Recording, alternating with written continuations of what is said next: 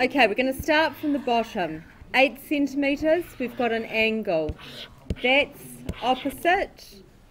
This one here is adjacent, and that's hypotenuse. We don't want O. We haven't got O. Okay, so we've got our car, toa. With the O, we cross off those two. So once we've decided it's car, we drew our little triangle, like so. And so we know that we're trying to find a hypotenuse, so we go H equals A over cos theta. So A is 8 and cos 34. So we get our calculator out, we go into run, we go sine of 30, make sure it's 0.5, shift set up. We don't want angles in radians, we want it in degrees. Now it's 0.5. So 8 divided by cos 34. So that's 9.65. Okay, so this one here is 9.65. Now we need to take off 2.5. So we've got 7.15 here.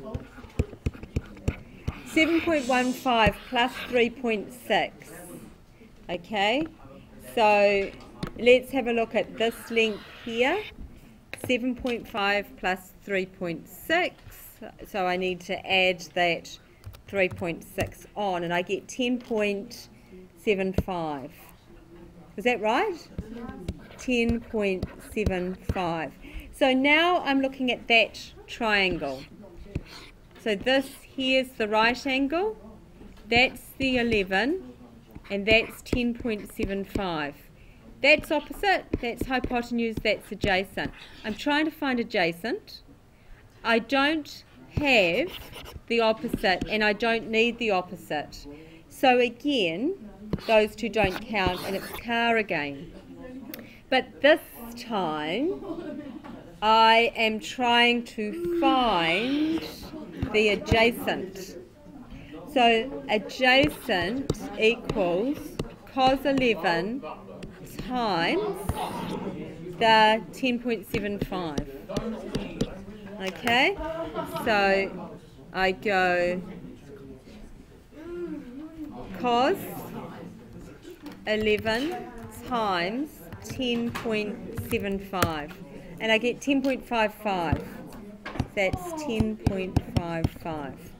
Then I need to take away that, and I need to add that to get that new length here.